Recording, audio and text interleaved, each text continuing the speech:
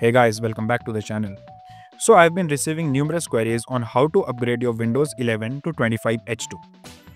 So here is a short video on how to upgrade your Windows 11 from 24H2 to 25H2.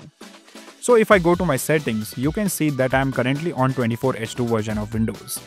And if I go to Windows updates, I cannot see any option to upgrade to the latest 25H2 version. So if your case is the same, follow the steps. The first step is to copy this URL. For Intel and AMD processors, please copy this URL. For ARM architectures, copy this one. So make sure you copy the URL based on your system's architecture. You will find all these links in the video description below. Now open any browser and paste this URL and press enter. So as soon as you press enter, a file will be downloaded to your PC.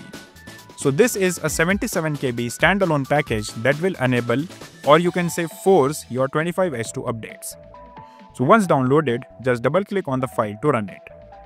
Now click on yes and confirm the installation of updates. Within a few seconds, the installation will be finished and you will be asked to restart your PC. So that's it, you have successfully forced Windows 11 25H2 updates. So after the restart, if you go to your system settings, you will see that your version of Windows has been changed to 25H2. Now, if I go to updates, your Windows will start receiving the 25H2 updates. So please note that Microsoft is rolling out these updates gradually. The new update features will be released to you with time.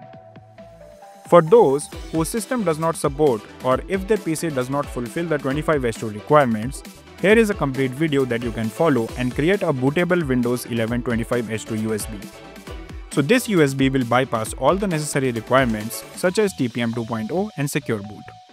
Once the USB drive is created, you can restart your PC and boot from it to install Windows 11. So that's it for today. Thank you for watching.